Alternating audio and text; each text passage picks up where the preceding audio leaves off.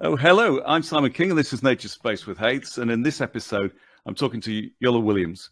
Iolo is a Welsh naturalist and TV presenter who's worked in conservation for over 30 years, and he's most widely known as a popular member of the Springwatch, Autumnwatch and Winterwatch team. Welcome, Iolo. How are you today? Thank you very much, Simon. Yeah, very, very well, actually. Thank you. I had a bit of a break over Christmas and what have you, and New Year, and back to work now. So it's always nice to have that short break to recharge your battery. You know, it's going to be long enough for you to have a rest, but not too long, because I get quite bored very, very easily. So it's nice to be back into it again. Fantastic. Well, I hope you won't get bored today. If you do, then, you know, tell me. I'll just walk off. If you see me walking off, you'll know.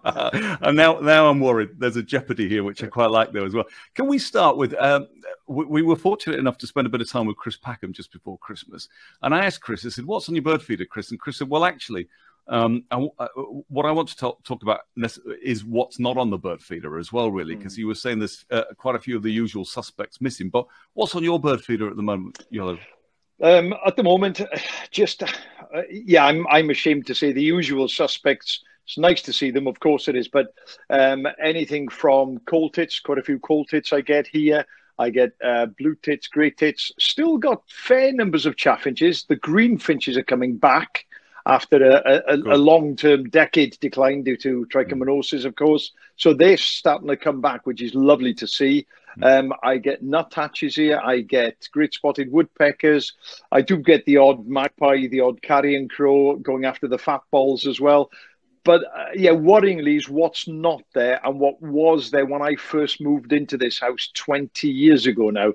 The two fields at the back of me here, I was desperate to buy, because the old boy who owned them wasn't, from a farming point of view, wasn't a good farmer. From a wildlife point of view, of course, he was a brilliant farmer. And the meadow, not quite a hay meadow, but almost there, was full of seed-bearing plants, your sorrels and knapweed. And that meant that it was attracting things like bullfinches and linnets.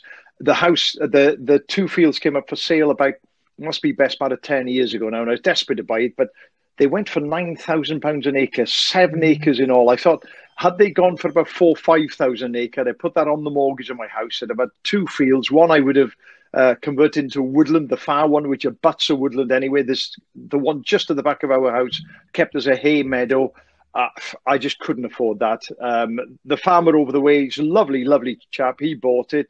But of course, he's going to make money out of it. So the first thing he did, he ploughed, he fertilized, he reseeded, and it's now nothing but ryegrass. There's not a flower in the field. So the bullfinches have gone, the linnets have gone, and the kind of volume of birds has really gone down. I'm really noticing that. We used to have clouds of house sparrows here. We've still got a few, one or two nesting in the eaves of the house. I've got boxes up for them as well, but nowhere near what we used to have. So, yes, yeah.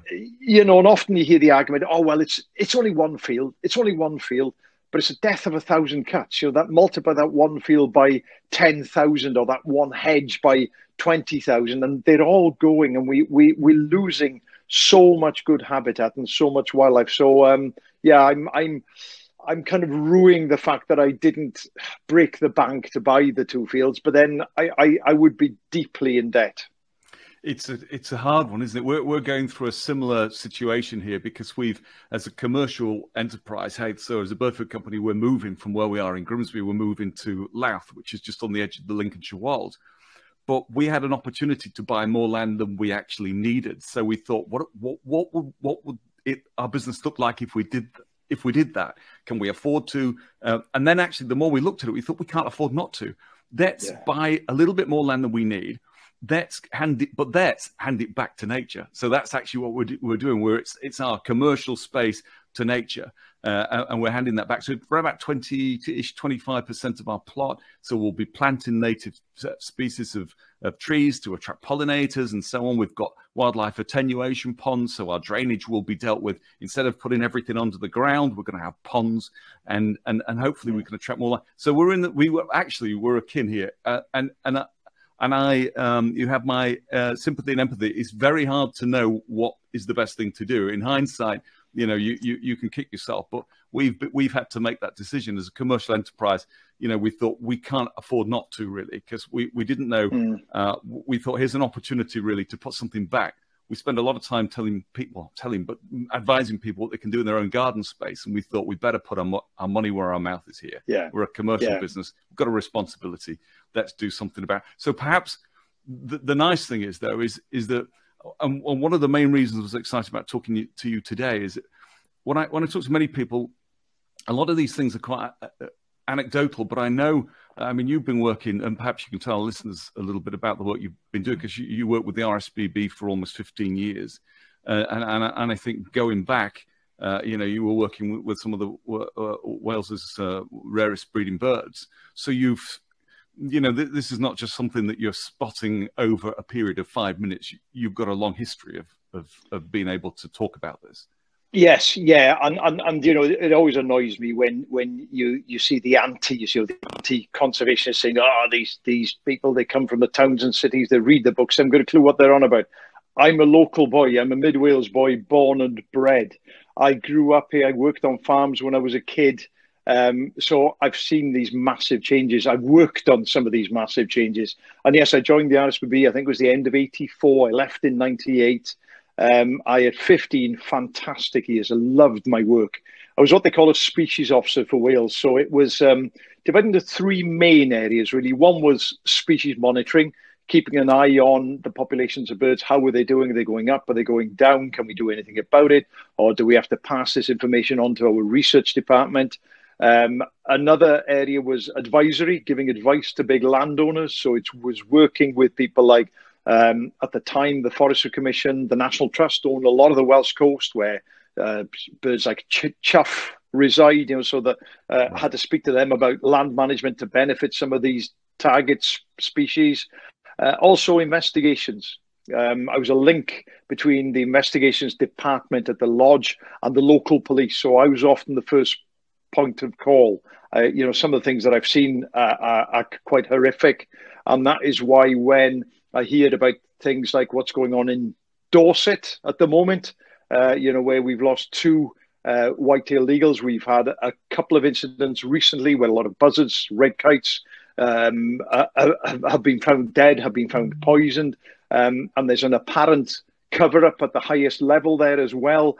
That's why those things disgust me, because I got first-hand knowledge of how difficult it is to bring these cases to court, even when you've got the support of your senior officers and hierarchy, and when you haven't got that, then it makes it 10 times more difficult. So yeah, I really enjoyed my time with the RSPB, and it gave me a fantastic insight into what's actually going on in our countryside. And what was the turning point then? How did this career with the RSPB turn? I don't imagine that it was something that was premeditated. I'll spend 15 years with the RSPB, then I'll become a TV presenter. So what was the turning point for you? How did it manifest into a TV career? The interesting thing is, I'm not a TV presenter at all. I'm not. It's something I've stumbled across. And when I watch what I do compared to someone like Chris or compared to Michaela, you know, I'm looking at professionals there. I really am. I never wanted to go into telly. And it saddens me when I see so many youngsters now who are quite keen naturalists. They say, I want to do your job. I want to be on TV. And my advice to all of them is do a proper job first. Yeah. You know, become a ranger, become a warden, become a conservation officer. Just get that grounding, get that knowledge, and put your enthusiasm into a proper job first. I spent 15 years, as I said, working for the RSPB. My old boss, who was a mentor in so many ways, retired. We had a new boss, and a new ethos came in, whereby I was being forced into middle management. I was told I'd been there nearly 15 years, 14 and a half years, and I was going to be pushed into middle management, which entailed giving up the field work, working mainly from behind a desk, managing teams out in the field, preparing annual reports and budgets and health and safety and all that kind of rubbish. And I just said, it ain't going to happen. It's just not going to happen. And the more I fought against it, the more they were trying to push me into it. So that was when I took the decision to hand in my notice with no job to go on to. I just didn't have a clue what I was going to do. Really? Now, because of the work that I did, I had to deal with the media. You know, if there'd been a severe poisoning incident in Wales, and the media would say, okay, do this, I'll go and talk to iolo. So I had to deal with the media fairly often. Didn't really enjoy it that much, really. They were a pain in the backside, if I'm being honest with you. They can be very arrogant, you know, very pushy. I always think the media arrives at a nature reserve wanting to interview somebody, expecting that person to drop everything. It's all right, telly's here, you know, but it doesn't work like that. People have got jobs, people have got things they want to get on with, kind of thing. So I didn't like the media at all. But when I left the RSPB, there wasn't much work around. There was quite a bit of consultancy work. And at the time in Wales, a lot of that was building wind farms, some of those in areas that I opposed, moorland, upland, moorland areas where we had breeding curlew, breeding merlins, skylarks. And I thought, well, I'm not going to sell my soul to the devil here. And offers came in from BBC Wales and Welsh Telly, S4C. I rejected them the first time round. And then after a while, I just got married. We had a little baby, Dewi. And I thought, I'm going to have to find money from somewhere here. So then I went back to these TV companies and said, okay, let's give it a go. If you like what I do and I like working with you, great. If it doesn't work out, don't worry about it. And that now was coming up for 20, 25, nearly 26 years ago. Was it? Fantastic. And I suppose, you know, it seems like you have a healthy respect for TV, but have you come to peace with that, really? Because in terms of the TV presenting, and I think I know what you mean. You know, when you look at people like Chris, very polished, Chris has been a TV presenter for a very long time, but you have a strong passion and lots of knowledge. You've been at the sharp end of ecology. You know, you've worked with the RSPB. You've done your time there, and I think personally that's what comes across on the screen. I'm not saying that Chris doesn't, but I am saying what's interesting is that you bring something completely different for me. And that's why I was really interested in hearing about how that landscape has changed for you, you know, either in your garden space, in and around Wales. We hear a lot about the UK, we hear a lot about Scotland, and I know Winterwatch is going to be, you know, talking about Edinburgh and so on, I understand, this year. But I was really interested in Wales, you know, and so where does that love of when did you decide to study ecology? When did that hit the radar for you? It's an interesting question, one I often get asked, and there's no definitive answer. It's always been there. Right. And some of my earliest memories are to do with wildlife. And I mean, from the age of about, well, maybe not 3, I can't remember that far back, but 4, certainly. You know, I remember we had big old storage heaters in the house in Llanwddyn, Lake Vyrnwy, where I lived. And they were on overnight because it was cheaper. They were off in the day. I remember sitting on those for 2 reasons. First of all, it warmed up my backside. And secondly, I could look out at the bird feeder, you know. And I remember clearly seeing a very strange looking chaffinch come into the garden one winter when we had snow. And it was my first ever brambling. And I clearly remember, seeing the last red squirrel in the garden. And after that, it was just greys, you know. So yes, it's always been there. It was nurtured by mum and dad. They were both teachers. They were excellent. You know, they never tried to bend me off or veer me off the path of going to work in conservation. I always knew from very, very early age exactly what I wanted to do. And if I couldn't play rugby for Wales, it was going to be conservation. And I definitely wasn't good enough to play rugby for Wales. And so they always encouraged that. But the one overriding figure in my life early on was Tide, my grandfather. He was, we used to go up and stay there fairly often. And he was an electrician by trade, but he'd been a poacher. And bear in mind, he was born in 1888 or 1889. So he was around, he was a young lad at the time when most of the area where he lived up in North Wales was still owned by the big landowners, and you weren't allowed onto the estates, big walls there.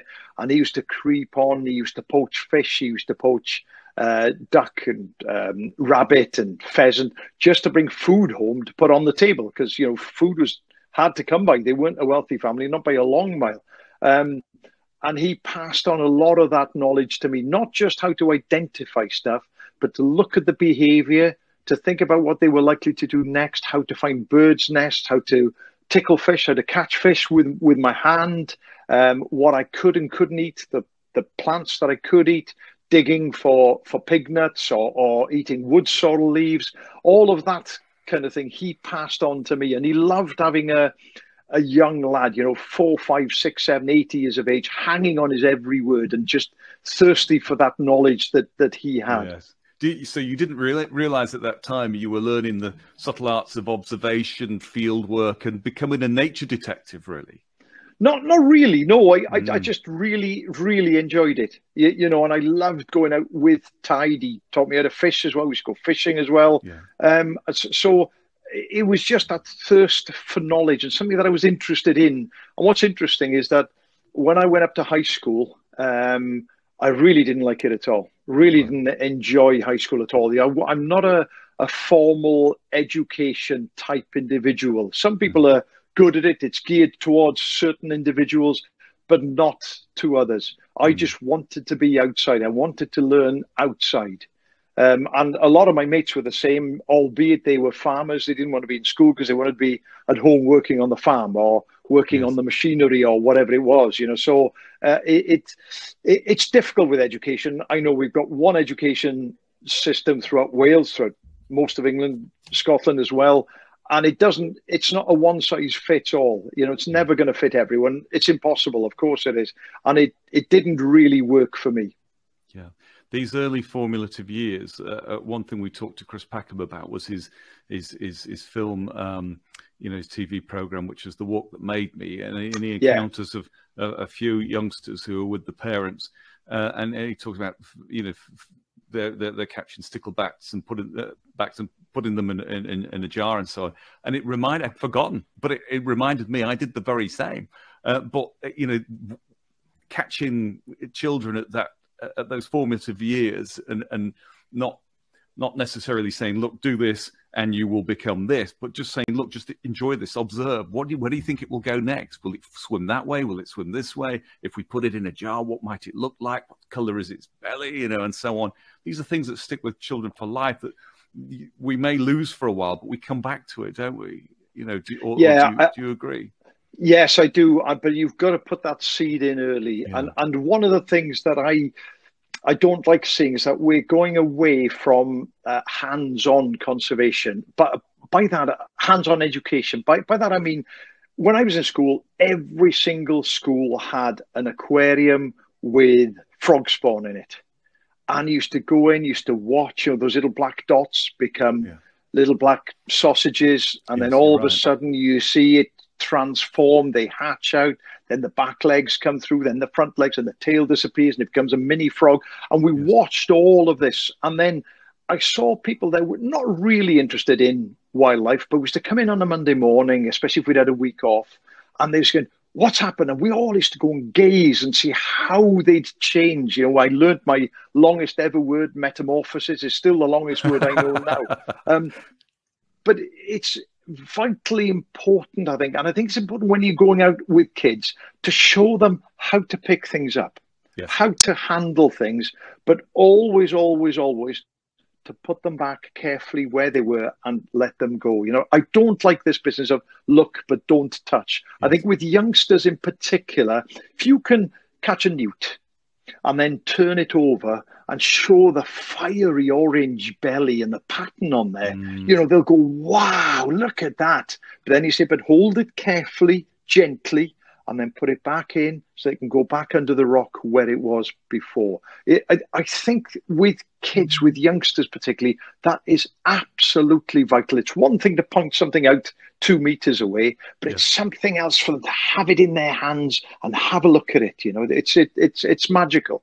Yeah, I was thinking of the word respect as you were, and appreciation and observation, as you was describing that. And I think you're right. It's become quite clinical, really. I think, you've reminded me as well of, I recently watched a program with David Attenborough, and he was talking about his relationship with Sir Peter Scott and how he moved from this wanting to capture things, you know, from wanting to actually observe them in their you know, in their place, in their proper place. And yet that, I don't think he would be who he is if he hadn't have gone through that process of handling them and appreciating them and so on. And I suppose that missing from our curriculum is going to create a little bit of a sterile world if we don't address it. Is it what's happened then? Whose fault is that? Is it the curriculum? Is it the government? I mean, I don't want us to get political, but what's your thoughts on the ground? I think it's a whole host of things. It's us as conservationists as well. You know, we now poo-poo all this, or mustn't handle it. And in most cases, I agree. You don't want to disturb for the sake of disturbing, especially people who are out there to film. I'm not one of these, say, oh, pick up the adder, get it to strike and this, that. Don't. Just show it where it is, because it's a beautiful, beautiful animal. Just film it, explain why it's there, what it's doing. And if you can film that and then walk away and it's still where it was, then that to me is a massive success. But when it comes to youngsters and things that you might be able to pick up, or show them how to pick up, because you know that youngsters are going to pick things up anyway. And if you can teach them how to pick them up carefully, gently, properly, then how to put them back, then that is going to help. I think our obsession with health and safety is a big thing, and COVID won't have helped that. Everybody washing their hands every 2-3 minutes. But you know what? I wash my hands maybe once a day. I'm a firm believer in I need bacteria in my mouth. I remember the days when I used to go out ringing goshawk chicks and hen harrier chicks, and halfway through I'd stop, wipe my hands like this on here, eat a pasty, and then go back to handling them again. You know, and I'm still here. I'm not dead. I haven't got any bad diseases as far as I know. Yeah. So yeah, so I think it's a combination of things. I think things are starting to change now. Mary Colwell has done some fantastic work. She's the curlew lady. She's been campaigning for curlew for years and years and years. She's managed through her constant campaigning to get the natural history onto the curriculum in England. I think that's brilliant. That's absolutely brilliant. We need that to change in Wales. We need it to change in Scotland, Northern Ireland as well, because it's vitally important. What we have to remember, it's all very well doing maths and doing physics and doing French and Spanish, but without our knowledge and respect of natural history and the world around us, there's not going to be any Spanish. There's not going to be any French. There's not going to be any maths. There's not going to be any physics. We're looking at what sustains life on Earth, and that includes us. And if we don't respect that and look after that, there's no point doing anything else. So I suppose when the government, when we hear that we're calling to study maths for a longer period and so on, which, you know, may well be important for some people, but not everybody will appreciate that. But perhaps, you know, what should be part of I think we're saying is that what should be part of this process, at least, is for us to have a better understanding of the natural world, and that makes sense, really. And it seems to be, you know, the earlier that comes, the more appreciative we might be and respect what we've got before we lose it. Because I mean, I thought we might come on to that in a few moments. But I can see now why the producers, every time I see you, you are outside. You're not in a TV studio. No. But that works for you, doesn't it? Yeah, I imagine. I really don't like being inside at all. You know, I'm inside now and I'm itching to get out. I'm actually, believe it or not, I've got a radio interview to do in about 3 hours, I think it is.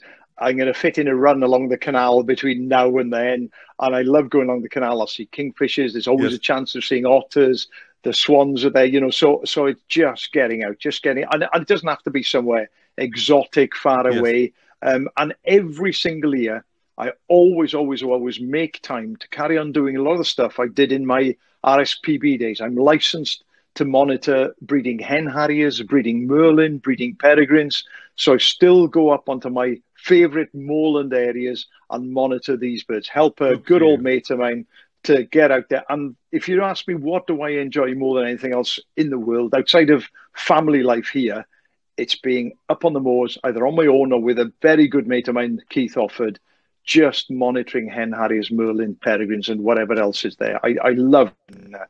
Really, I mean, even when you're, I think I saw I know I saw a video. I think it was maybe the river, the canal trust, and so on. I think you were talking about the important part that our canals play now. I guess they are these wildlife corridors, and so even when you're going for a run, if you spot something, you'll stop, I guess, will you? And just yes, what's that? yes, oh yeah. I'm not one of these manic runners. I've got to beat this and beat that.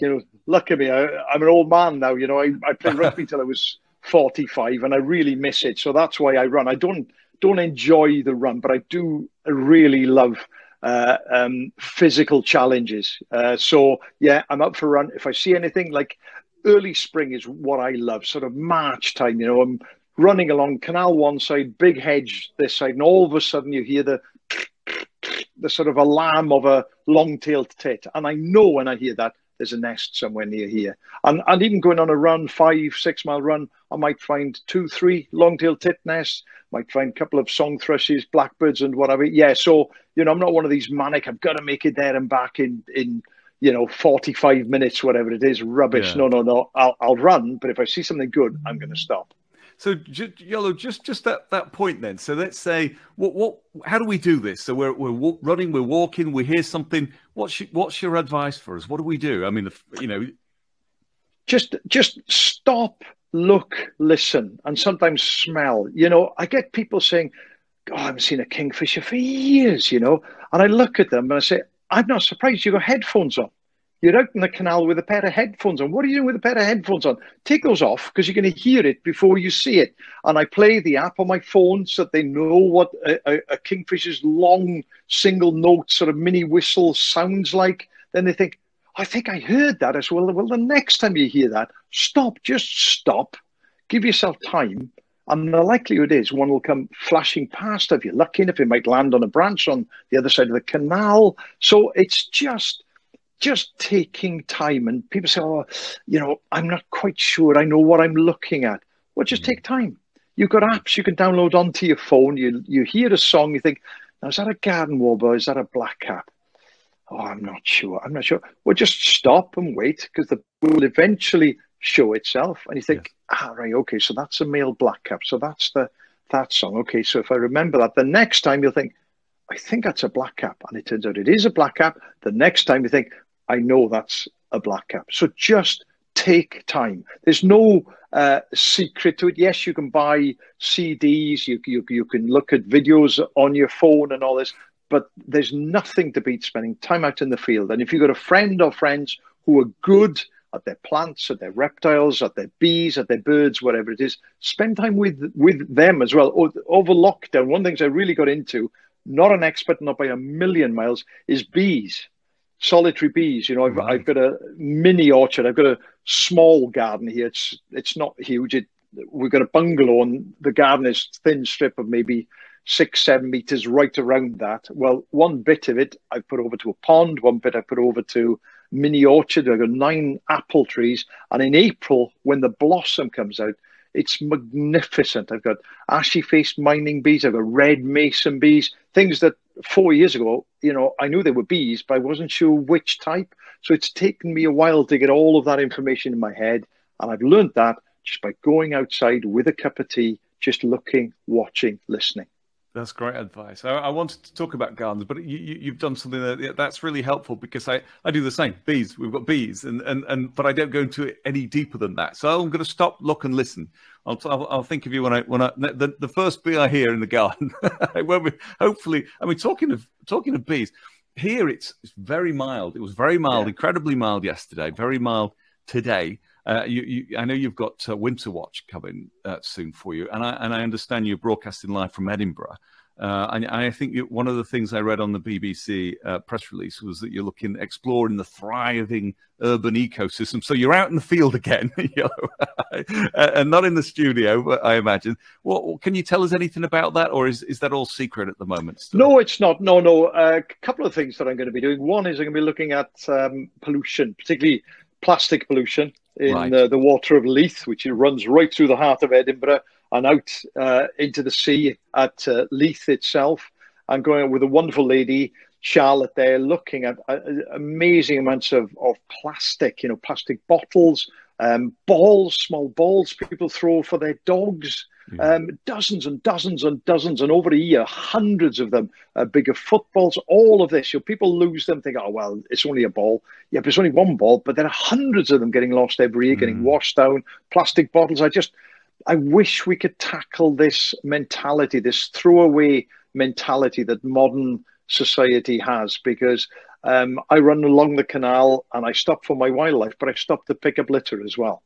I always take a small plastic bag with me, and sometimes I can't carry everything. And this is an area of canal that's not that well walked. So it's walkers who are doing this. People you'd think would know a lot more about the countryside, about how they should act out there, but they obviously don't. So I'm going to be looking at that. I'm going to be meeting a young chap who has real bad mental health, PTSD. He was in the army, PTSD. And wildlife and otters in particular have been a massive help. It's given him a reason to live again.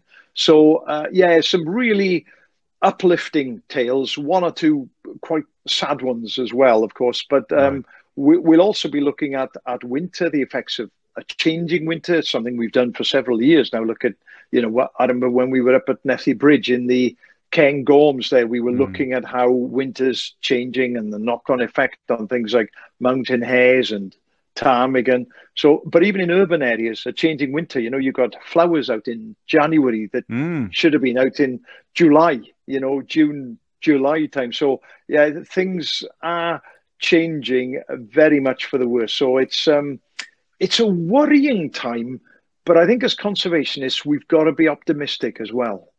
We mustn't be all doom and gloom. There's a lot of young people out there who are quite scared by what's going on. Yeah. So yes, we must do everything we possibly can to tackle it, but we must concentrate on the good news stuff as well sometimes. Yeah.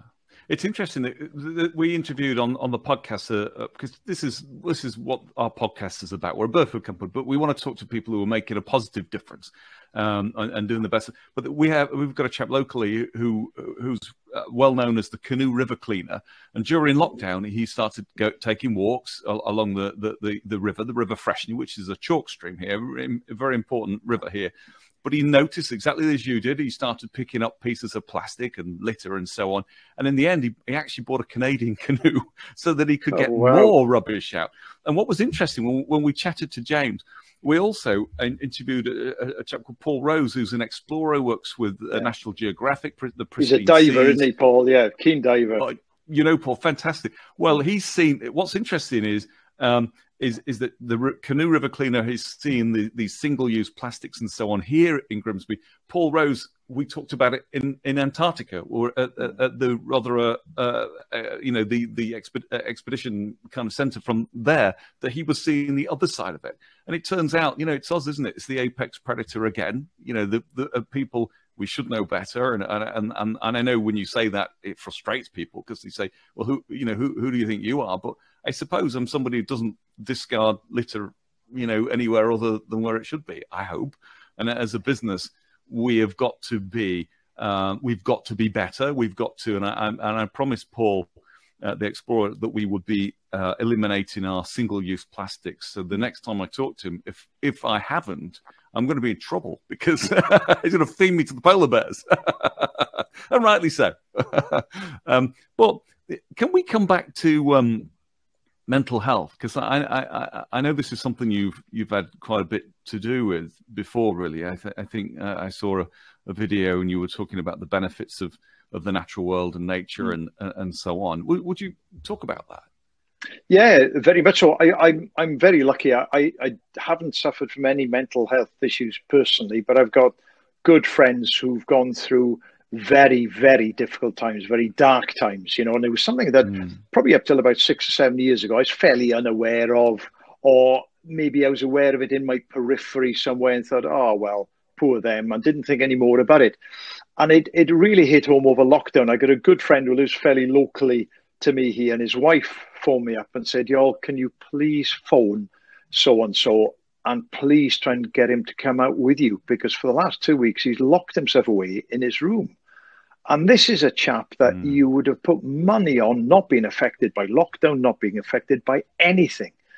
but lockdown restricted his movements, and he lived and breathed birds, bird ringing, wildlife, and it really affected him, really affected him. Right. And since then, got involved. You've taken him out to make sure that he did get out to new areas, local areas. And I've got to be quite friendly with a couple of ex-army people who've got PTSD, and both of them have sought solace in wildlife. One is now a real expert on red squirrels up on Anglesey, and a fantastic man. I'm sure he won't mind me mentioning his name, Hugh Rowlands. He's a lovely, lovely man, Hugh. And he takes people to see red squirrels. And I was there with him 3 weeks ago, sat down, and we had 6 of them right around us, not 50 meters away, but a meter, half a meter away. And he said, these squirrels have saved my life, literally have. It's not oversaying things. They have saved his life. Yes. He's still got PTSD, of course, but the way that he manages it, the way that he overcomes it is every day he'll go and spend time in his magical place in a woodland in the center of Anglesey, and he'll go and enjoy the animals and the birds there.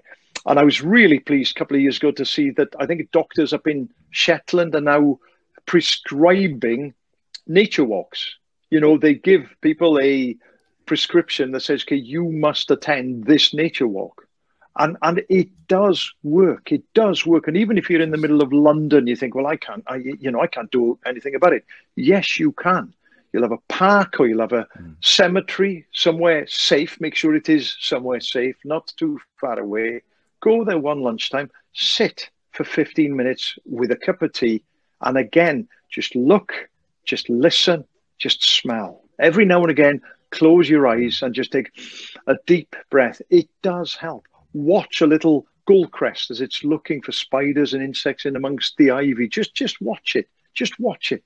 If a fox comes through or a deer comes through, you never know what you're going to see. 9 times out of 10, it won't be anything special, maybe, but every now and again it will be, and that will lift you. And then you'll recharge your battery. You'll be able to face going back into the office. So, it's something very, very close to my heart. But as I say, touch wood, I've been very lucky, really lucky. And I suspect it's because I spent so much time out and about that I don't get affected by mental health issues.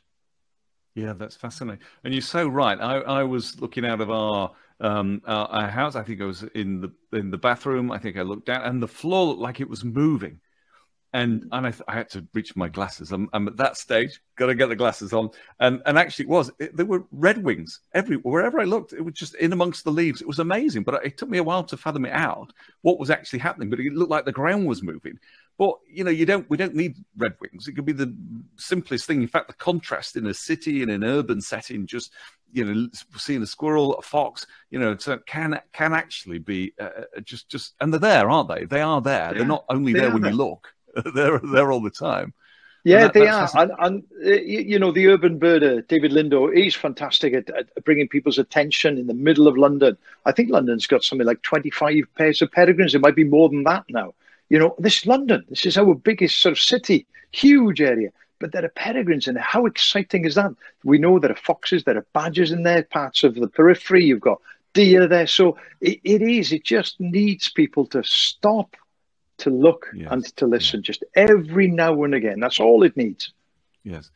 And again, one of our podcast guests was from the Institute of Zoology, and Natalie was talking about rewilding, urban rewilding, and the benefits of it, to actually reduce the worst of climate change and biodiversity loss and so on. So actually, there's a chance that we could have even more wildlife in our urban settings, which would be great, wouldn't it? Really?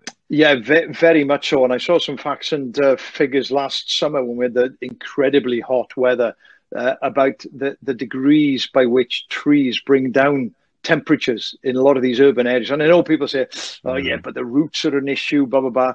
Well, the roots might be an issue. You can overcome that. You cannot overcome the fact that the temperature is warming up and it is killing people. It is literally killing people. If you can have these shaded avenues, it helps a phenomenal amount, especially where you've got nursery schools, primary schools, secondary schools. If you can plant trees, if you can sacrifice some of those huge green areas that are, let's be honest, not much is done with those. If you can plant flower beds there to help our pollinators. If you can plant trees, okay, they're not going to be mature for quite some time, but they will provide shade for youngsters to go underneath. It will help, and it'll help the planet overall as well. Yeah, and it's not good enough, is it, really, to say, well, it will take too long. You know, the old, when was the best time to plant a tree? You know, but the second best is today, because someone has got to, and perhaps this is the problem with our members of parliament. You know, they have a 3, 4, 5 year whatever shelf life. So, but we need them to make decisions that last, and I suppose, or at least to help enable us, you know, if we say these are the things we want to happen, to at least enable those things to happen. I suppose they're not waking up and deciding that this will happen. We have to say, this is what we want to happen, please, you know, and you know, help that to happen for us.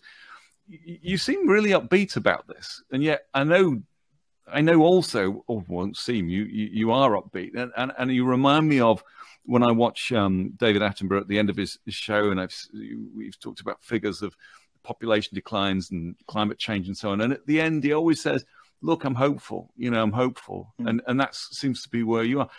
And yet, you know, I also have access to things like the State of Nature report. I know in my own garden, and as a kid, I remember, it's anecdotally, but I remember house sparrows. I remember they're just not there in the same volumes and so on. What's going wrong? What are the biggest challenges that we face, and how can we address them? How can we keep being upbeat? Cool. That would take days, not just hours, to answer. Sorry. No. It is difficult, and I think there are so many answers I could give you. You know, but the politics at the moment. I mean, we've got the worst government of my lifetime at the moment. I absolutely detest them with a passion. I really do, for what they're doing to the environment, to the country. But I think, putting other things aside, one of the big things we as conservationists have to do is learn how to get the message across to the 80-odd% of people whose main concerns are, how do I put a roof over my family's head? How do I keep paying the heating? How do I pay for the food? Can I pay next month's water bill? You know, we need to get the message across that those are vital. Of course, those are absolutely vital. But just as important is you having clean, fresh water, clean air. And to do all of that, we need to look after the world around us, the environment, the seas, the rivers, the trees, the uplands, the lowlands. We need to look after, yes, we have to produce food. Of course we do. But we need to respect wildlife and nature and the various ecosystems all around us. And I think it's only when we get that message across to the 80% of the people who either don't care or don't know or have other priorities, it's only then, I think, that we will win. And education is a big part of that. Yes, it is. But, you know, education, not just in schools and colleges, but education at home as well. I think we need to get that 80% or whatever it is on side. Then things will change. Massive things will change. And I think it's important for people like yourself and me, Chris Packham, people like that, to remain positive. Yes, we need to give a true, accurate message across, but you've got to remain positive. If we were all there saying, listen, do what you want, because there's no point. There's no point anymore. Just trash everything, throw your litter everywhere. That will get us absolutely nowhere. Absolutely nowhere. And what kind of a message is that to give to youngsters coming through now, just about to set out into the big wide world, thinking, right, okay, the world's my oyster. Here I go. Don't bother. There's no point. Don't bother. You know, we can't have that. We've got to give, well done, you, brilliant. It's nice to see young, enthusiastic, energetic people getting out and about. And one of the things that's given me more hope, I think, than anything else is the fact that a lot of the big changes over the last 3, 4, 5 years have been driven by young people. A lot of them have. And that has lifted my spirits no end, you know. And I think a lot of the youngsters, 16 to 21, 25, far more intelligent than people my age, because they can see what's happening to the world. And I'm quite hopeful that we will, before long, see pretty big changes. I think you're right. It would be quite chilling, wouldn't it, really, to say? And sometimes it reminds me of when my children, you know, have been this classic one. You're in the supermarket, somebody trips up, and they look at you before they respond. You know, have I hurt myself? They're kind of looking at you, and you try to smile. Oh, you know, and you're okay, and then they're fine.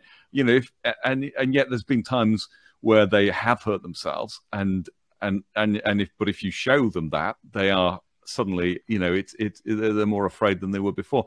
So I think we've got to use the science, but there is as much science now saying that spending time with nature is good for us, it's good for our, you know, it's good for us, it's good for our mental health. So, but there's also as much science saying that that certain bird populations, sparrows, swifts, and so on, you know, are in free fall. You know, so we've got to accept that. But I think you're right. You know, we've got to be. We mentioned rugby.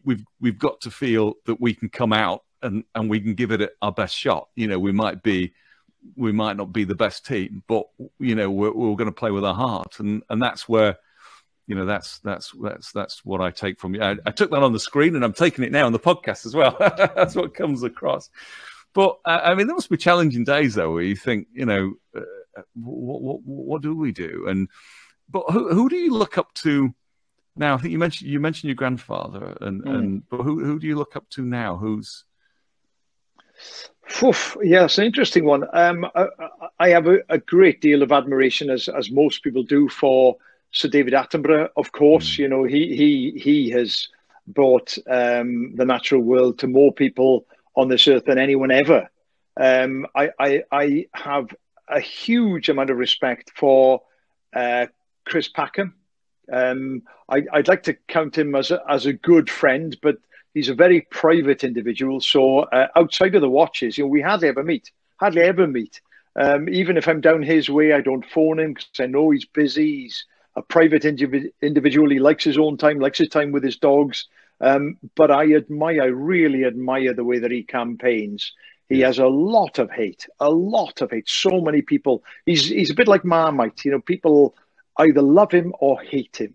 And he has a lot of hate, but he overcomes that, and he plows on and continues to campaign for good in the natural world. So I have huge admiration for Chris.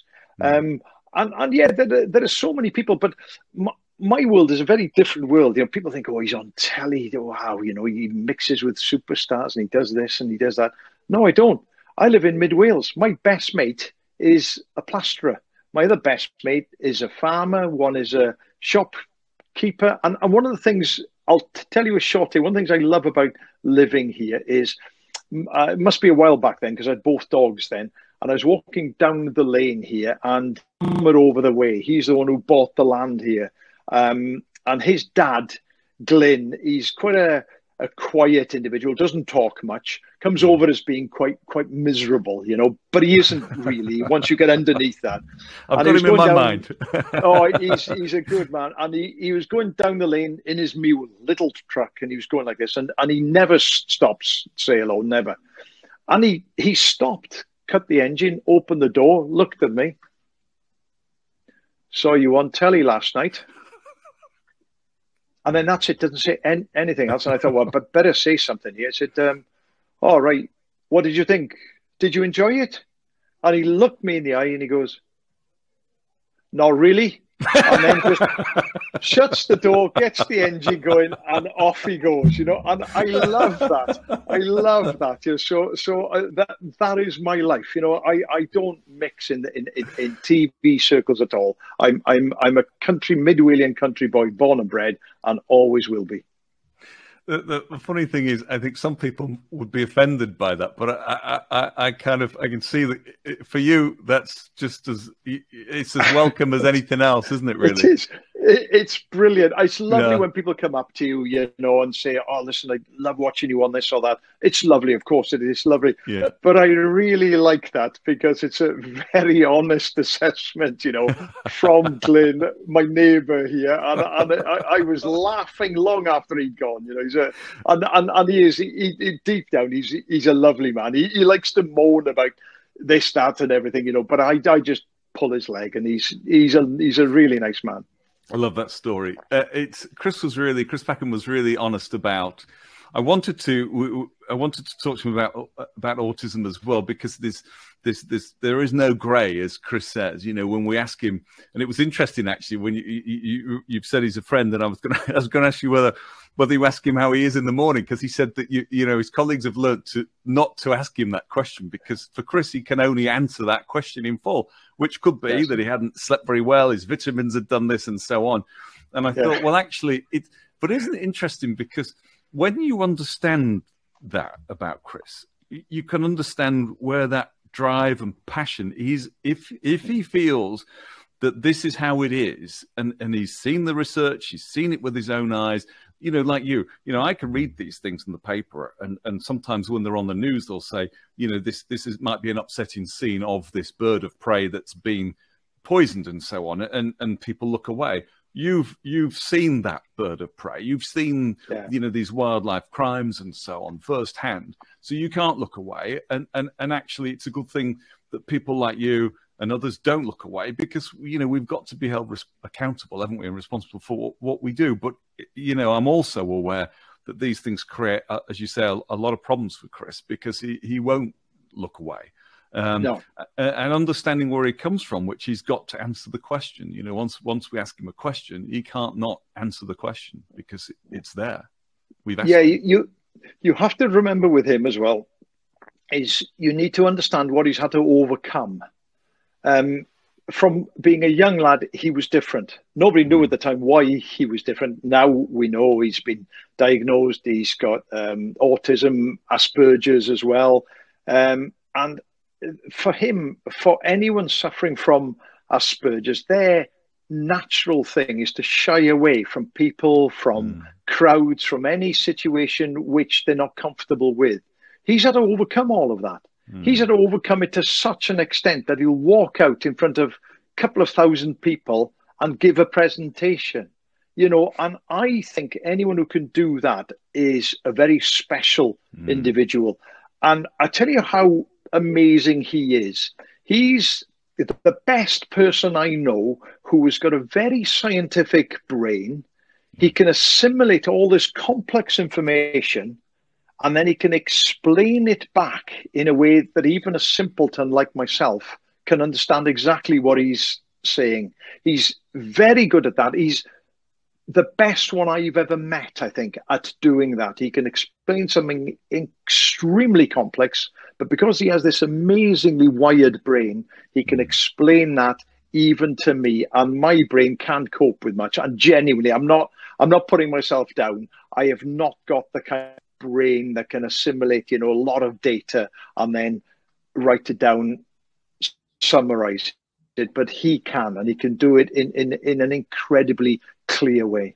Yeah, it is an art, isn't it? You know, when you watch a musician, they make it look so simple that you feel like you could pick it up and give it a go, but it doesn't sound the same. A violin does not sound the same in my hands as it does, you know, and so on. But yeah, I think you know, you mentioned, and I think this is the challenge that people like yourself and Chris have. You know, you are taking this information, you're finding the best way of presenting it to us so that we don't become disillusioned, but also we see some of the truth as well.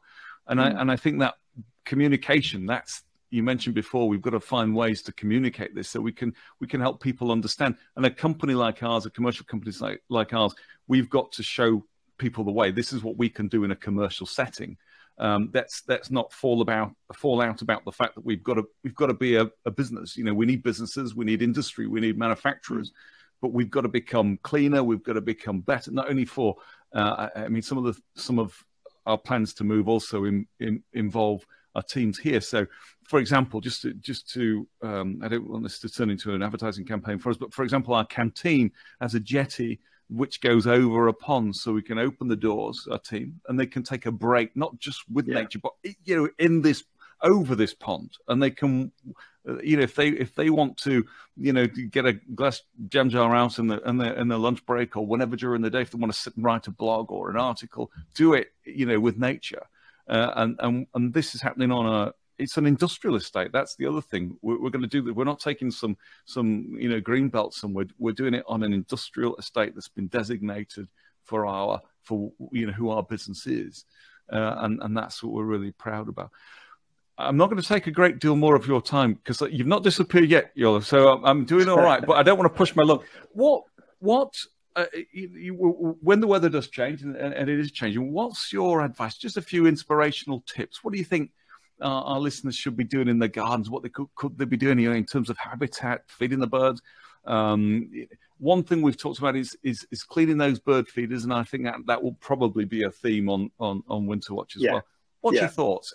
Anyone listening to this, what can they do really over this winter period just to right, okay. I mean, I would imagine most people are not going to be avid gardeners. Some people will be, of course. So I would start simple. Just if you haven't got a pond, either dig a little pond. It's an easy thing to do with a sort of sheeting, plastic sheeting, whatever. Just dig a little pond, or just get an old bin top, anything like that.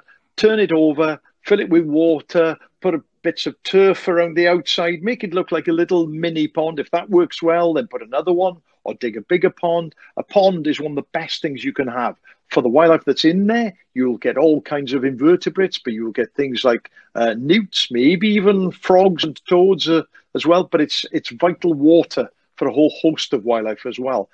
Leave messy little patches. Now, one of the worst things about gardens that I see is that people are obsessed with tidiness, obsessed with it, sometimes to the extent where they'll cover it with concrete or even worse, plastic grass. Never, ever, ever touch that in dreadful stuff. Try and leave little wild patches, leave an unmown patch, and if it brings you pleasure, leave a bigger one the next year. My garden here, I sort of mow little paths, but the rest of it I leave. And I mow the paths for two reasons: allow me access onto areas, but also it encourages the growth of clover. Clover love fairly mown, not tightly mown, but fairly well mown areas. Bird's foot trefoil is another one that likes those areas. This beautiful, another name for it is bacon and eggs, because when the flower comes through, it's a lovely browny red and yellow, and the bees and the butterflies love that. But then the unmown areas later on is full of yarrow and knapweed and all these things. So I've got a nice little mix there. Also, if you've got to trim the hedge or whatever, leave the branches in a big pile in the corner. In my pile, I've got hedgehogs. I know they're in there because I put a camera trap up and I watch them go in and out and in and out. And it's fabulous. I wouldn't have them if it wasn't for that pile of branches and bits of mown grass in the corner. I haven't dug in there, but I bet if I dug in, I'd find all kinds of invertebrates. So just don't be obsessed with tidiness. You might not have a big garden. There's something everyone can do, because there's a simple stuff like putting out food. Put out food for birds, for wildlife. You can put out boxes, nesting boxes for your birds. You can put out a box for your hedgehog, although that usually costs a bomb. So I would just put a pile of twigs. That's just as good. And also you can put out boxes for solitary bees. And they are fascinating. When you get your mason bees and your leaf cutter bees using these, they're fascinating things. They really are. So, it depends on how big your garden is, how mobile you are, how much time you've got, but everybody can do something. And what you should never do is do nothing. I love that. Yeah, that's brilliant advice. And absolutely whatever you do, don't do nothing. This is not one of those times. I mean, observe, great, but get stuck in there. I mean, nature loves that. Yeah. But the cleaning thing is, we have become a little bit, too clinical in our, well, not a little bit. We're too clinical in our gardens. Let's give some space back over to nature. I think that makes sense. Is there anything, the floor's yours, anything you would like to summarize, anything you want to, leave us with, some inspirational, a bit of a rally cry to get out there, whatever, the floor's yours. Yeah, just simple, really. I get youngsters ask me, "Oh, what advice can you give me?" And I can try and think about something deep to say and work hard and listen to your parents and do this and do that. I'm now 60. I've just turned 60. And what you realize when you turn 60 is life is very short. So what I would say is get out there, do what you can to help wildlife, and more than anything else, enjoy yourself. Fantastic. We'll do that. And just to remind our listeners, you'll be on Winterwatch later this month. Good luck in Edinburgh. I should be thinking about you out in the field again. Simon, Edinburgh is ideal. There's a lot of wildlife there, which I will love, but it's also got beer, whiskey, and curry houses as well. So I'm going to be a happy man up in Edinburgh, and cake, of course. Plenty of cake too.